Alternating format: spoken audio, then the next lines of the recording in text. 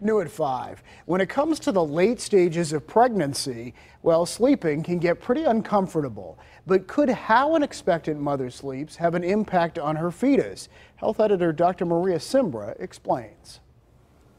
When you are pregnant and uncomfortable and exhausted, the first thing you want to do is sleep. Alicia Ravita is in her third trimester.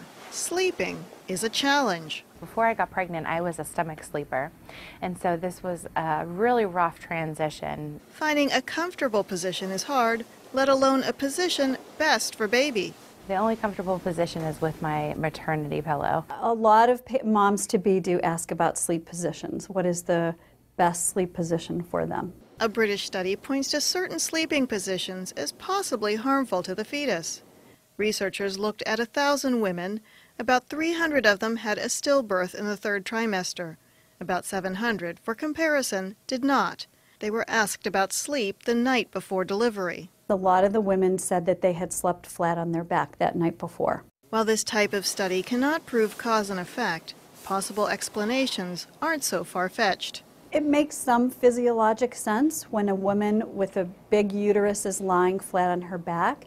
It does obstruct the blood flow to the large vessels that return blood flow to the heart, so secondarily would affect blood supply through the placenta to the baby. The most common reasons for stillbirths are problems with the placenta and with the mother's blood pressure during pregnancy, but many have no known cause. We do need more information and we do need more research. In the United States, stillbirth occurs in about 1 out of every 160 pregnancies. That's 26,000 a year. If women stop sleeping on their backs in the third trimester, the researchers figure the unfortunate event could decrease by nearly 4%. Dr. Leonard's advice? At least try to make a conscious effort to fall asleep on your side. So we usually recommend to get a body pillow, get yourself in a little pillow fortress, and then that helps you to maintain your correct position.